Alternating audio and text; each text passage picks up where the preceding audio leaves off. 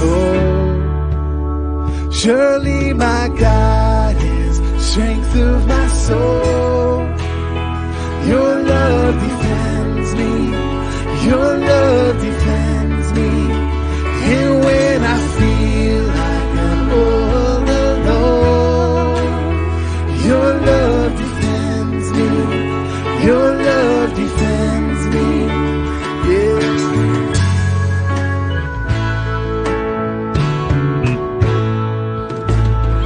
Day after day, night after night, I will remember you're with me in this fight. Although the battle here rages on, the war's already won. I know the war's already won. Surely my God is the strength of my soul. Your love defends me. Your love defends me. And when I feel like I'm all alone, your love defends me. Your love defends me. And we sing hallelujah.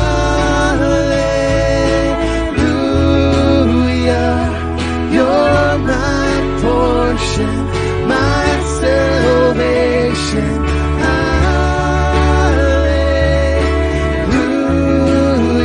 Surely my God is strength of my soul. Your love defends me. Your love defends me. And when I feel like I'm all alone, your love defends me. Your love defends me. Surely my God is the strength of my soul. Your love defends me. Your love defends me. And when I feel like I'm all alone, your love defends me. Your love defends me. And we sing hallelujah.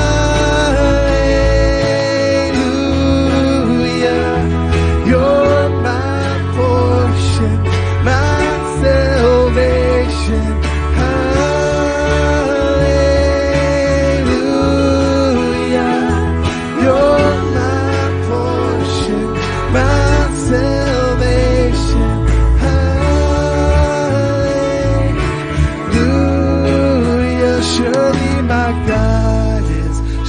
Of my soul, your love defends me.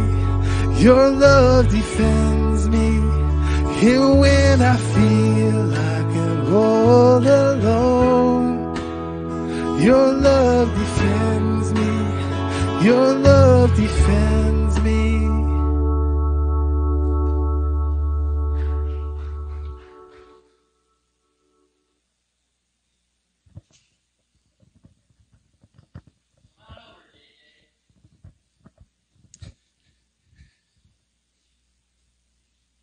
Good morning. Welcome to Big Tree Wesleyan Church. Most of you are watching online. Hopefully you are anyway. This is a whole new way of doing church for many of us. And it has been kind of hard to not be together on Wednesday nights and here this Sunday morning. But my son, who is 4 years old, I am surprised by how much he is feeling the weight of not being able to come to church. He's been very upset to not be able to see many of your smiling faces. And so he asked if I would, because I explained the situation about why we can't really be meeting together and why we have to meet online. And he said, well, I can let you borrow Carter, who is his stuffed animal, who keeps him safe at night and lets him stay in his bed. And he said that he is willing to let Carter protect the entire church. So just so that you know, you are loved and missed, and church is important for all of us. And Jan, if you're keeping attendance today, Carter counts. We want to welcome everyone. This is certainly our first rodeo. We've never been down this road before. I want to thank you for joining us this morning. We ask for your patience and your grace as we endeavor to navigate these uncharted waters. As leadership of Big Tree Wesleyan Church, we hope to be the eye in the hurricane as opposed to contributing to the storm. We want to be that calm, peaceful presence in the midst of chaos. We want to give a public thank you to JJ and his assistants, Christina and Martin, for their hand clap. That's cool. All 5 of you here this morning. We're obeying the rules of the land. We want to thank them for using their millennial gifts to ensure that Big Tree Wesleyan Church is ahead of the curve when it comes to all this tech stuff. If it was up to me, we would still be using overhead projectors and chalkboards. So without further ado, we're going to have a call to worship. Psalm 9, 1 through 3. Notice the intentionality of this scripture. I will give thanks to the Lord with all my heart. I will tell of all your wonderful deeds. I will be glad and rejoice in you. I will sing the praises of your name, O Most High. My enemies turn back. They stumble and perish before you. I believe it's time for Corona to turn back and take a back seat. Better yet, get out of the car altogether. In Jesus' name. This is not your favorite news channel bringing you the latest bad news. This is a Church of Jesus Christ bringing you the latest good news. And so we're here to worship God. Let's praise his name together, the ruler over all things, the King of Kings, the Lord of Lords.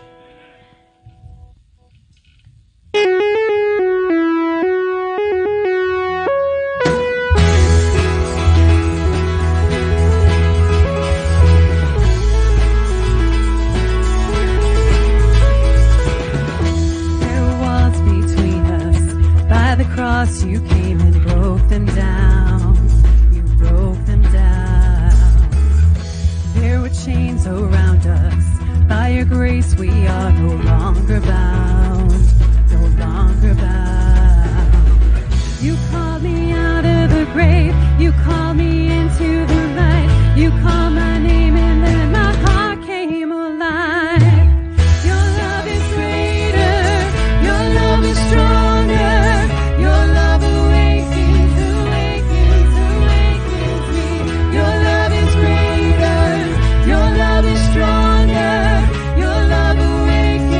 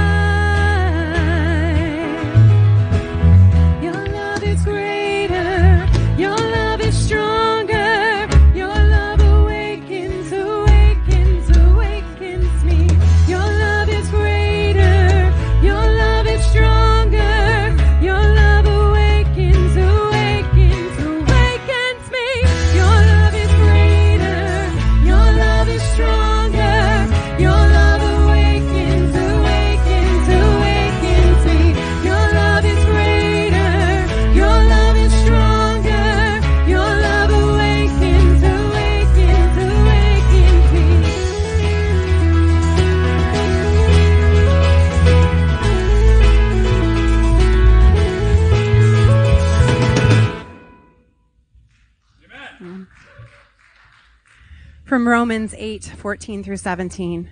For all who are led by the Spirit of God are children of God. So you have not received a spirit that makes you fearful slaves. Instead, you received God's Spirit when he adopted you as his own children. Now we call him Abba, Father. For his Spirit joins with our spirit to affirm that we are God's children. Now if we are children, then we are heirs, heirs of God and co-heirs with Christ, if indeed we share in his sufferings, in order that we may also share in his glory.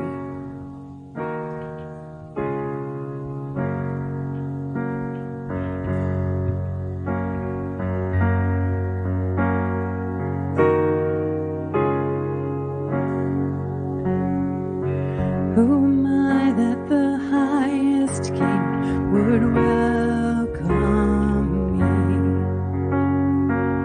I was lost, but he brought me in. Oh, his love for me. Oh, his love for me. Who the Son sets free. Oh, he's free indeed. I'm a child of God. Yes, I am. Free at last, he has ransomed me. His grace from deep. While I was a slave to sin, Jesus died for me. Yes, he died for me. Who the Son sets free. Oh, it's free indeed. I'm a child of God. Yes, I am. In my Father's house, there's a place for me. I'm a child of God. Yes, I am chosen, not forsaken. I am who you say I am. You are for me, not against me. I am who you say I am. I am chosen, not forsaken. I am who you say I am. You are for me, not against me. I am who you say I am. I am who you say I am. Who the Son sets free. Oh, it's free indeed. I'm a child of God. Yes, I am. In my Father's house, there's a place for me. I'm a child of God. Yes, I am. In my Father's house, there's a place for me. I'm a child of God. Yes, I am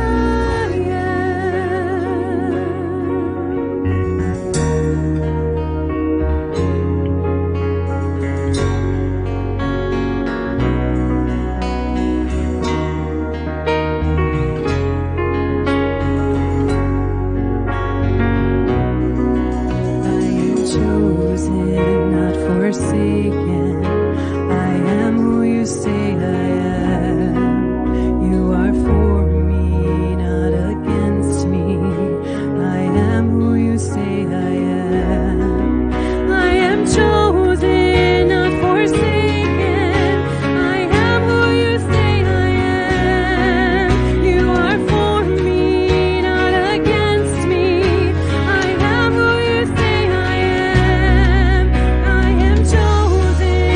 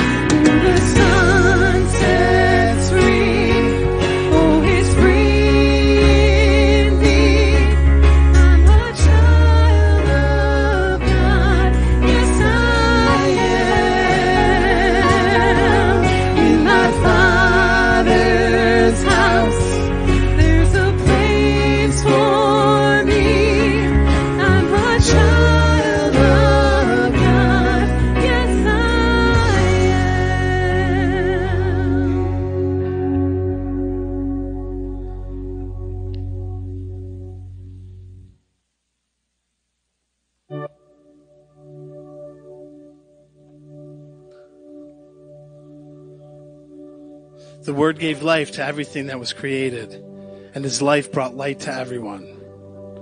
The light shines in the darkness, and the darkness can never extinguish it.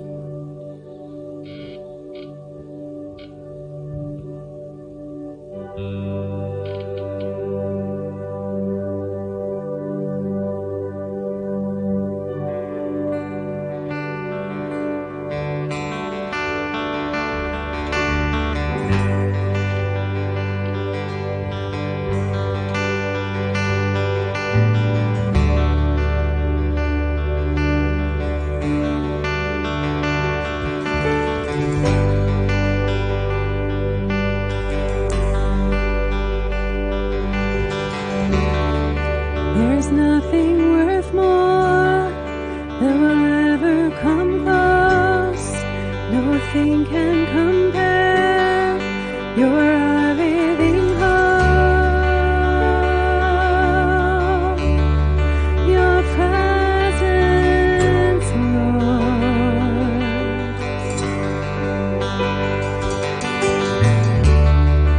I've tasted and seen of the sweetest of loves, when my heart becomes free and my shame is undone.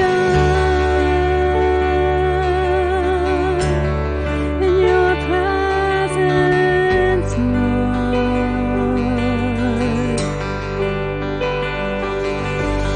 Holy Spirit, you are welcome here. Come flood this place and fill the atmosphere. Your glory, God, is what our hearts long for. To be overcome by your presence, Lord.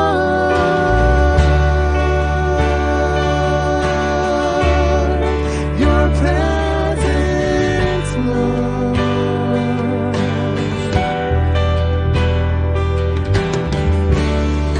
There's nothing worth more that could ever come close. Nothing can compare. You're our living hope. Your presence, Lord.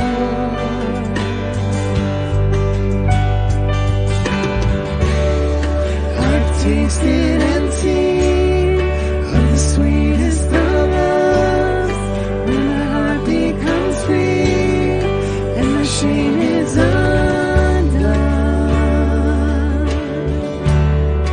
Your presence, Lord. Holy Spirit, you are welcome here. Come flood this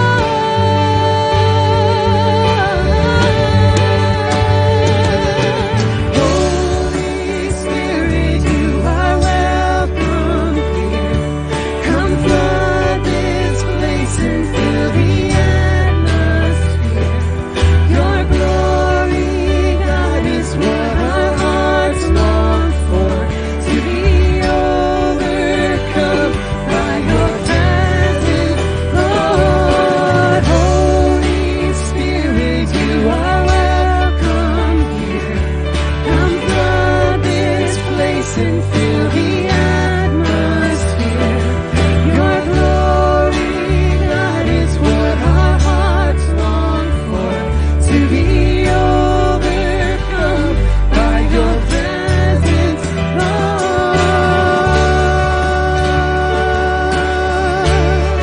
Your presence, Lord.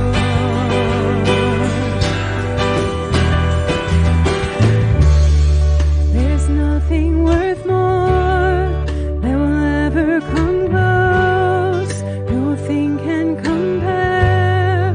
You're our living hope.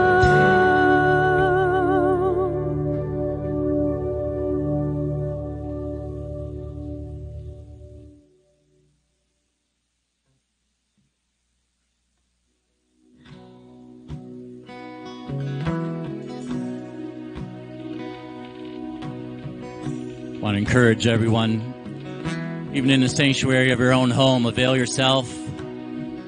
The altar is open. This is a sacred time and opportunity to heed the words of Jesus, to come unto him.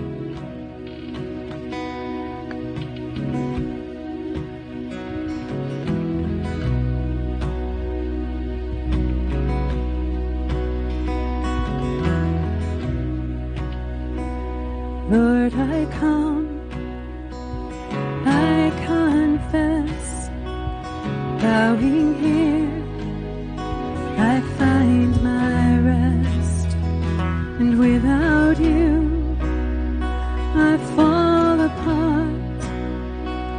You're the one that guides my heart. Lord, I need you, oh, I need you. Every hour I need you.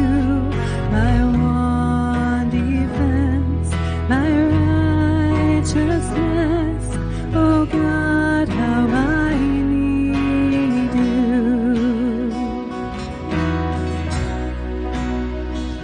Sin runs deep, your grace is more. The grace is found is where you are. Where you are, Lord, I am free. Holiness is Christ in me. Where you are, Lord, I am free. Holiness is Christ in me. Lord, I need you. Oh, I need you. Every hour I need you. My one defense, my righteousness. Oh God, how I need you. So teach my song to rise to you. When temptation comes my way, and when I cannot stand, I'll fall on you. Jesus, you're my hope and stay. And when I cannot stand, I'll fall on you. Jesus, you're my hope and stay. Lord, I need you. Oh, I need you. Every hour I need you. My one defense,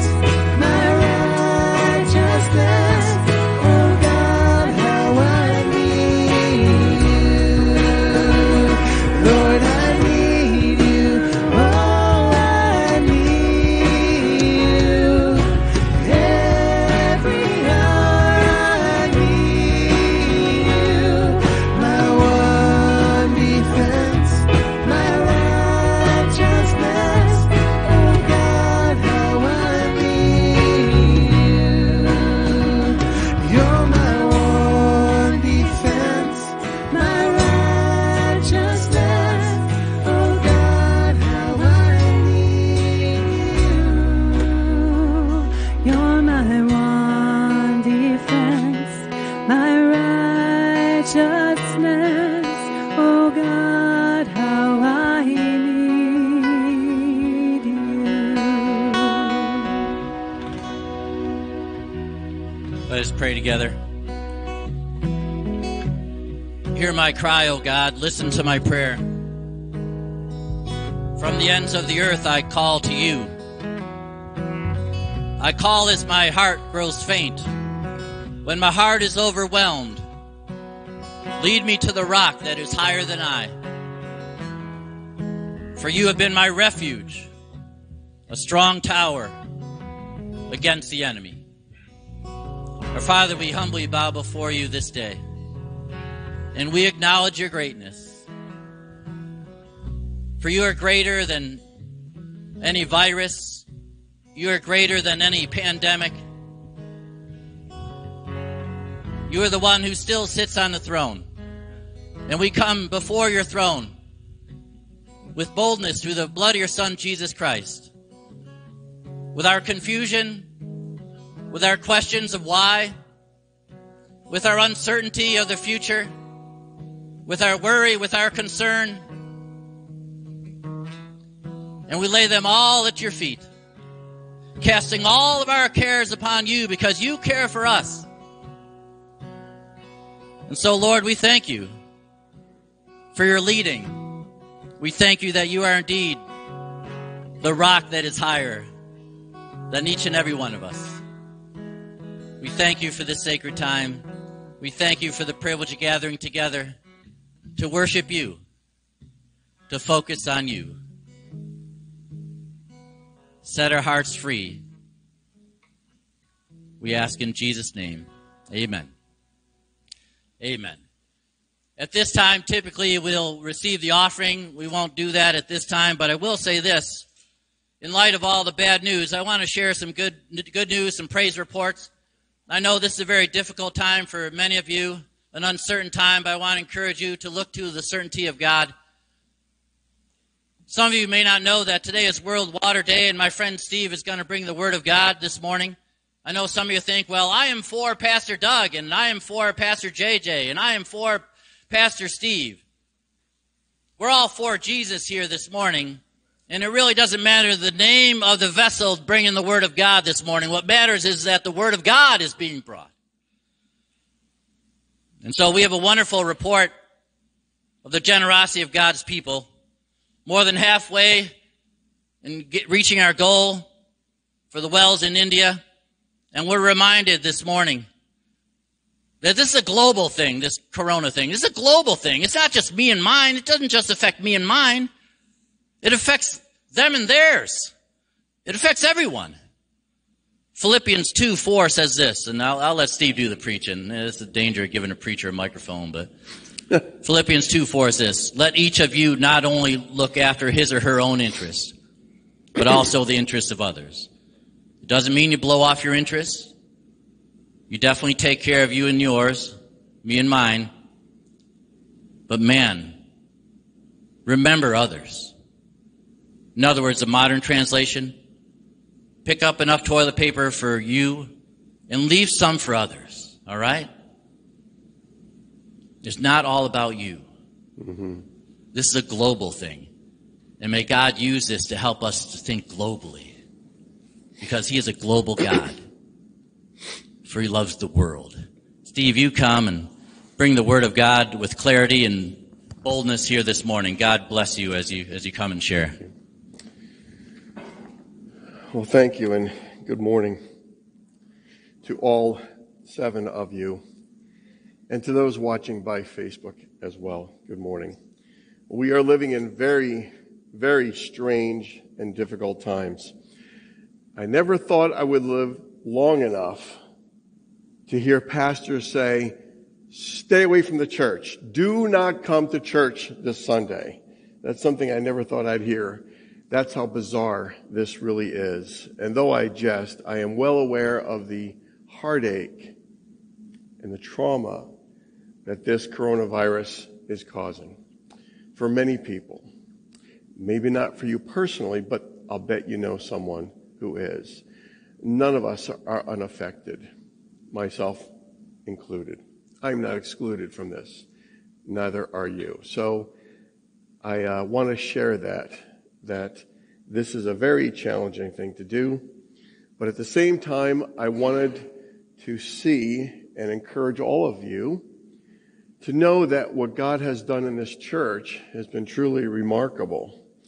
As you know, this church has celebrated Missions Month and has given money to buy a well in India for a church and village in India for people that do not even have access to clean water while we are washing our hands. Some people can't even find water. So this church has done something significant, something marvelous, something wonderful, and I wanted to thank you for that. So thank you for joining by Facebook Live. I've never done this before either, but it's good to be with you today. If you have your Bibles, you can turn to Matthew chapter 10. The sermon today speaks to that issue of how we have donated a particular well for a church in India. Today is March 22nd, World Water Day, believe it or not. And World Water Day was started in 1993 by the United Nations. They did so because they realized that billions of people on the earth don't even have access to clean water like we do. And in terms of clean, abundant water, by the way, we in Western New York are the richest people in the world. You may not think so, but because of the Great Lakes that run right through our backyard and into Lake Ontario and so forth. So we are grateful to God, and perhaps you never realized how incredibly blessed we are with the kind of resources that we have here. It might not feel like that today, but that's the world we live in. And this church has done something tremendous and marvelous. And I want to thank God for what you have done. Your donations, your contributions will give a church deep bedrock well, clean water they can use to serve their community for many, many, many years. So I wanted to share that as an introduction to a sermon that explains the importance of what this church has done. So we did this to serve our brothers and sisters in Jesus Christ, and that is of great value. Let me just show a few slides, if you can see this behind us. I'll move out of the way so you can see this a little clearer. This is a little girl by a well that we have put in a few months ago. And she's drinking clean water that we have drilled about 500 feet into bedrock. This little girl has water for the first time that's clean, that she doesn't have to boil because they have to find water on the surface of the ground and boil it. They do not have to do this for well water. Next slide. Here's another well. You can see there at the tap, these two boys are waving, and they're so grateful for clean water. Again, they never would have had this unless somebody donated it. And now they have their own well to serve their church and their community. Everybody gets water for free. It's always free to all. Next slide. Again, here's some children by the taps. And if you can't see the sign, the little plaque says the caring friends of a particular church here. You can't see the church, a little church in Idaho. The church that funded this is 12 people. 12 people contributed to buy this well to give this church hope and a future they never even dreamed of. Next. Again, these two girls with the church are celebrating water, and the reason why they're happy is they get to go to school. You see, water allows the girls to continue their education. Once they hit 8th, 9th, 10th grade, they quit school usually and have to spend the rest of their lives 7 days a week, almost most of the day, and they have to get water, and it takes away their life. This gives them an opportunity to continue with their education, then get employed, and actually have a fruitful life that they never imagined. Please know they don't even dream this big. This is the answer to their prayers. Next. And lastly, on this, you can see a little bit, I hope, these are people that have a well, and they have the buckets on their head. They carry these jugs of water, and they only have to walk a few hundred yards instead of miles. Let me say that many of these women have to walk up to 12 or 15 miles per day. That's 6 days, 7 days a week for 6 hours a day. So please know this is an enormous thing, And I wanted to say that to encourage you and to say thank you for donating a well that will do this kind of good. Next slide. So Freshwater Friends, we're not just giving water, we're giving everything that water brings. Thank you very much. We're giving everything, meaning you give health and hygiene and care and training and schooling and jobs. Water gives us everything, folks. And we just don't realize it because we've had it all of our lives. But thank you again. And it is a wonderful praise to God that we can do this. And therefore, I wanted to speak from Scripture where Jesus has something to say about what this church has done, and in a bigger sense, how that might encourage all of us. So please turn in your Bibles to Matthew chapter 10, verse 42. I titled this sermon, What's in a Cup? In other words, something as simple as this, right? No big deal. It's just a cup. What's in a cup? Matthew 10, verse 42. If you'll turn with me there, please. And if I could have a Bible, that would be nice. Could I grab this one here? Right there? Right there. No, right there. Thanks. So if you'll join me in Matthew chapter 10, verse 42. Jesus is speaking here to his disciples, and he simply says this. And if anyone gives even a cup of cold water to one of these little ones because he is my disciple, I tell you the truth, he will certainly not lose his reward. What a simple verse that is. But it's so simple, if you read it too quickly, you misunderstand a little bit here that's going on. Jesus says, if anyone gives even a cup of cold water, and for years I read that without thinking about it because we have cold water all the time. We have it in our churches, we have it in our homes. You can't go anywhere in America without getting cold water. Easy. But in Israel, in Jesus' day, they don't have any cold water. There's no refrigeration. There's no refrigerators. Where do you get cold water in Israel? In a well. It has to be in a well. I was in Israel many, many years ago, in the year 2000, on an archaeological dig. And I can assure you, there is no cold water anywhere because all the water on the surface is the temperature of the air, so to speak. And it's interesting that you can get cold water in an open well. We saw that a few weeks ago when Pastor Doug was preaching on book of John chapter 4, where Jesus met a woman, a Samaritan woman, at the well. Now let me be clear. In Jesus' day, they did have wells, and they were dug wells. They were open wells, hand dug, not with drilling rigs like we use in India and Africa. They had it much tougher. They would dig a huge well all the way down maybe 25, 30, 40, 50 feet, and sometimes deeper. Okay? It's hard to go much further than 80 feet, in fact, if you're doing a manual well. And by the way, it was usually the women who actually dug these wells. In fact, they still do those wells in places in Africa and India, hand-dug wells. So what Jesus is saying here is, if you're going to give someone a cup of water to quench their thirst, it's a cup of cold water, which is interesting. As I said, I was in Israel in the year 2000, and I visited a place called Ahab's Cave. Ahab was a king in the Old Testament. And he had to feed his army water. Well, there's no easy access to water in Israel.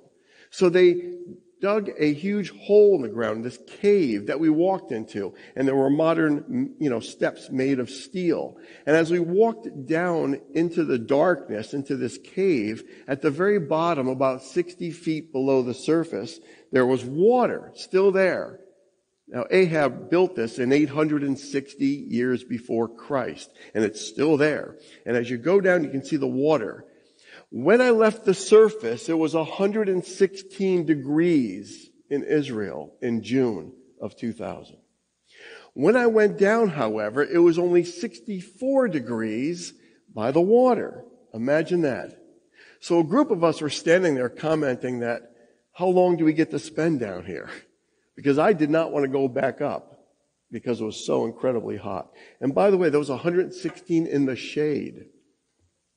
So we were down there enjoying the cool water and the cool air, and we looked up and we had to leave. So of course I was very polite and I asked everyone, you go first, you go first, you go first. Because nobody wanted to leave. We walked up and we realized that I could not find any cold water in Israel except there in the bottom of a well that was 2,860 years old. Interesting. But Jesus says if you give a cup, just one cup of cold water to one of these little ones, these disciples, you will not lose your reward. That is encouraging because as you look at the text again, Jesus says, and the focus here is what I want to share with you to hear the word of the Lord.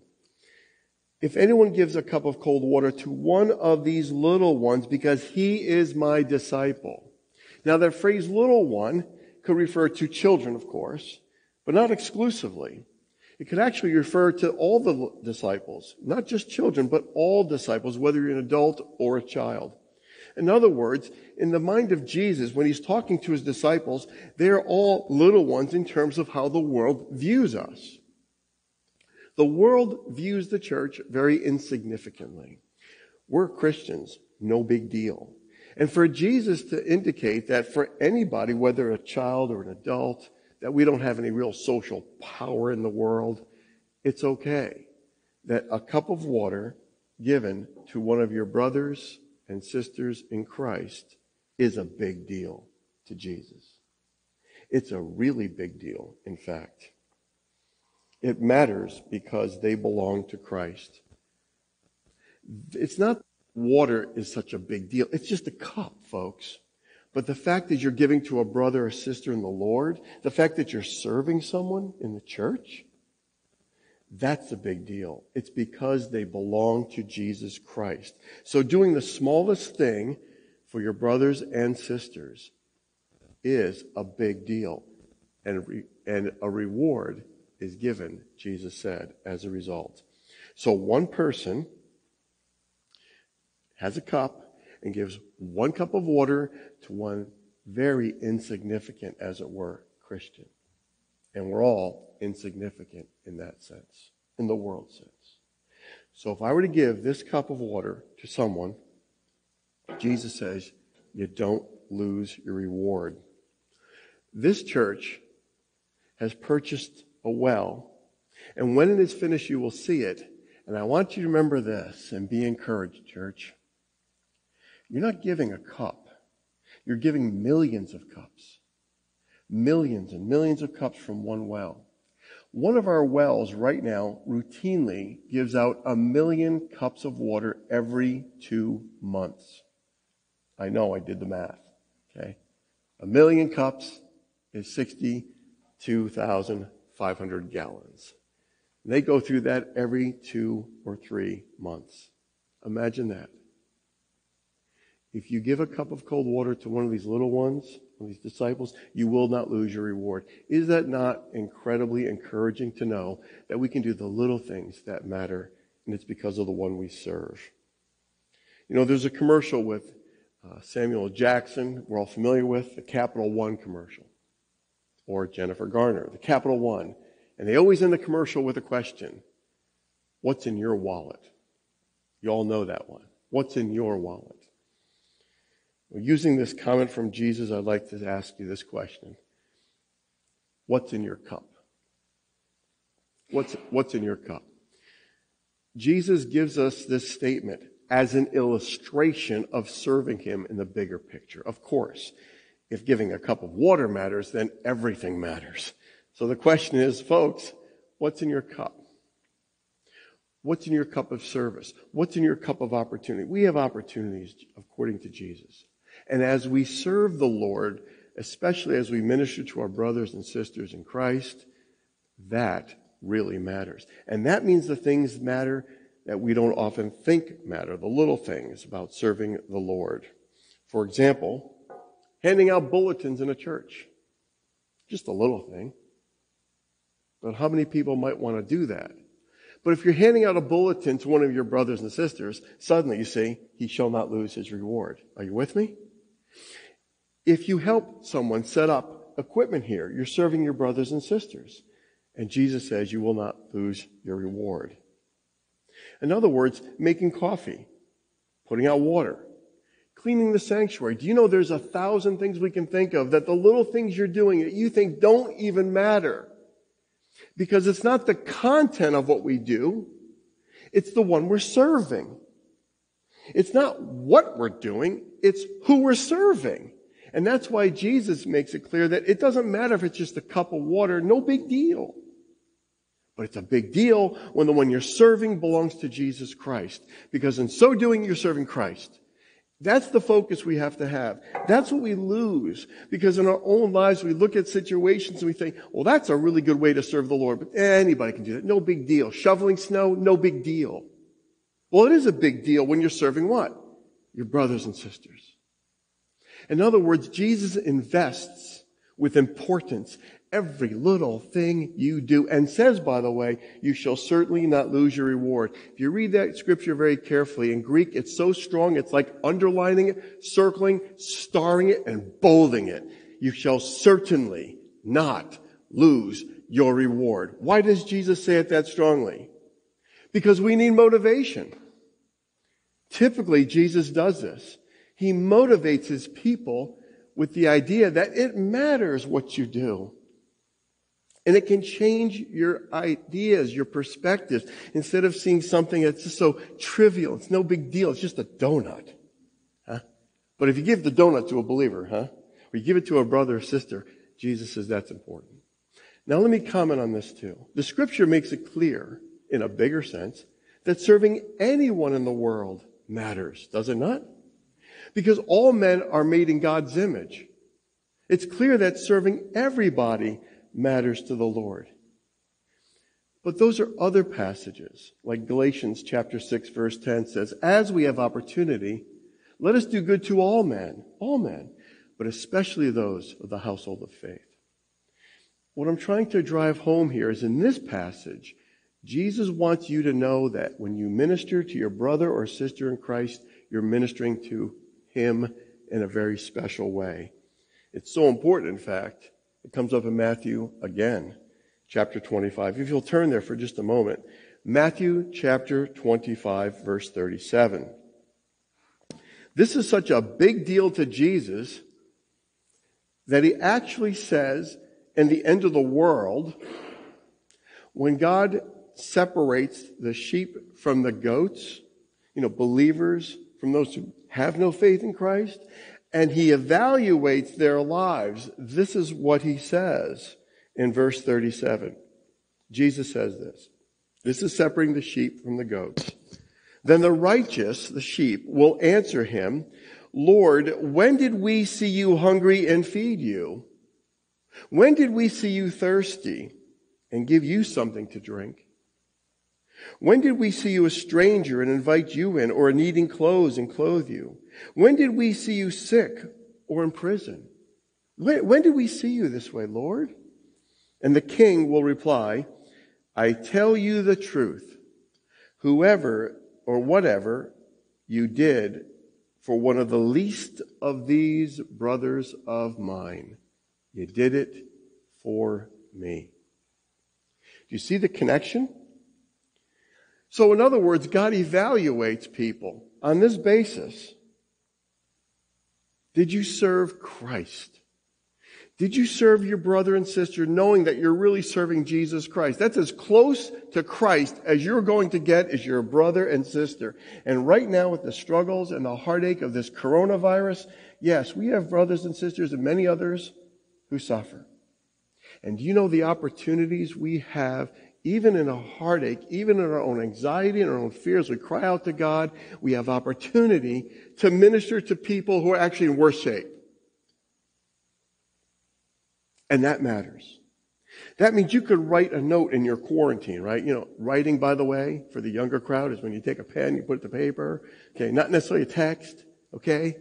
The older crowd knows what I'm saying. Remember we used to write letters? It's fun. Take a sheet of paper, maybe. This is like giving a cup of cold water. You take a sheet of paper. Perhaps you can write to someone, a friend, a family member, someone in the church. Or take a card and actually mail a card and write something nice. instead of just an email, although you could do that too. You know, there are hundreds and hundreds and thousands of ways that we can honor the Lord as brothers and sisters by simply doing these things. And they all matter. Every single one of them. And that encourages us. It motivates us because we can become so self-centered.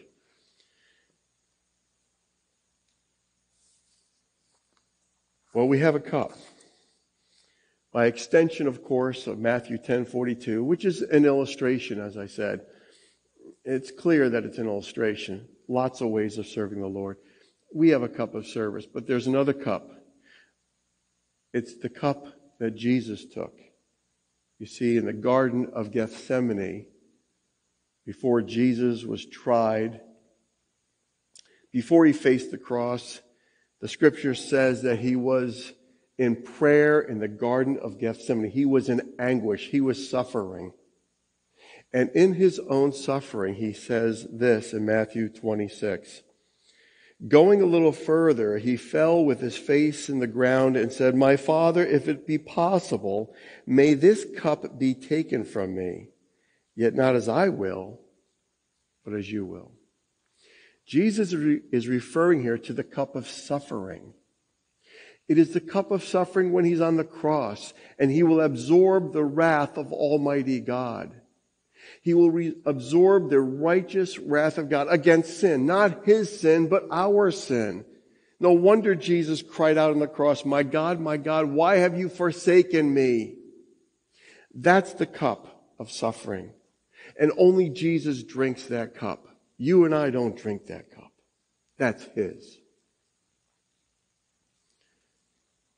Jesus drank that cup of suffering, the cup of judgment, to take our sins upon himself, and therefore to be risen from the dead, and then as a living Savior to proclaim forgiveness to all who trust in his sacrifice on their behalf. Let me encourage you that Jesus took that cup, his cup, on your behalf. And the result is Psalm 116. I want to end here with Psalm 116, which says this. This is Psalm 116, verse 13. It reads this way.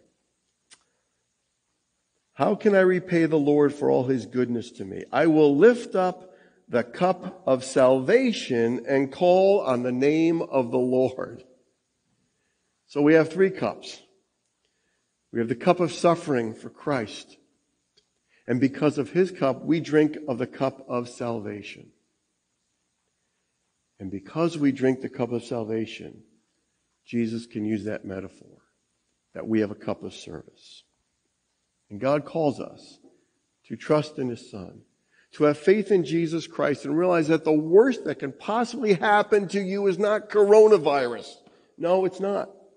The worst thing that could happen to you is what already happened to Christ. He already suffered. He died once for all. It's a done deal. He's on your side. He took it all the heartache, all the guilt, all the sins, all the stuff that really causes all this problems on this planet. That's what Christ took. That's what he drank. And he's rewarded. And his reward is you. We are his reward. We are his people. We belong to Christ. And you always will belong to Christ. You belong to Christ because his sacrifice matters. And we give him thanks. And we give him praise. And because of that, it frees us to serve like Christ. In his name. To his people and beyond his people. To those who desperately need it. And this little well that this church has funded will do exactly that. It will love God by loving your neighbor, by loving the church, by loving other people, and by extending the love of Christ through water and the gospel of Christ. That is worthy of praise according to the scripture. Thank you for your love and your care. Thank you for giving. In all the ways this church serves the Lord. thank you. We praise the Lord and give him thanks for working in our lives, giving us the ability to do this. Let me pray.